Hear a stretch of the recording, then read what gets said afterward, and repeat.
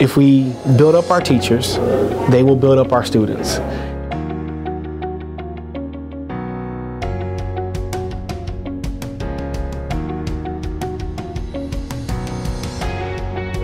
When we talk about being student-focused, I really imagine this paradigm shift that we've had in education over the past couple of decades, where our instruction, our relationships, how we interact with students is really focused on what is best for them.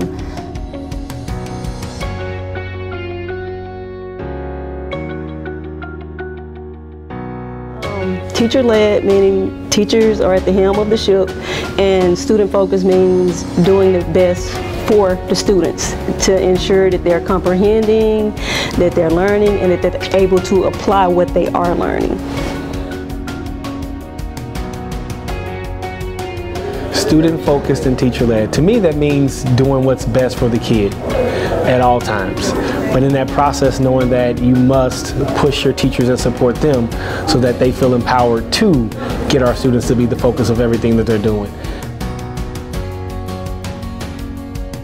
But if you kind of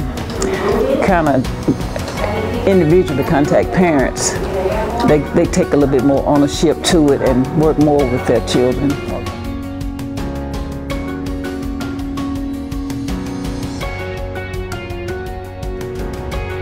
Family engagement is extremely important because it reinforces the things that the students are learning in school, and it establishes a firm support system for the students, the teachers, and the administration.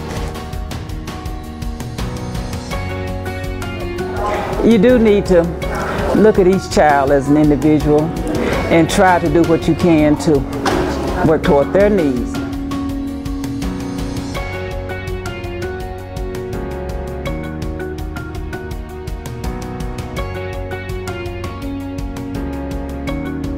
But to get parents to advocate for their kids, it's really meeting them with the tools that they may not know that they need. I've never met a parent who doesn't want more for their kid or want better for their kid than they even have for themselves. We wanted teachers to come and learn at deeper levels what it means to really serve students at the point of their need, and then take that back into their buildings and be the leaders of that.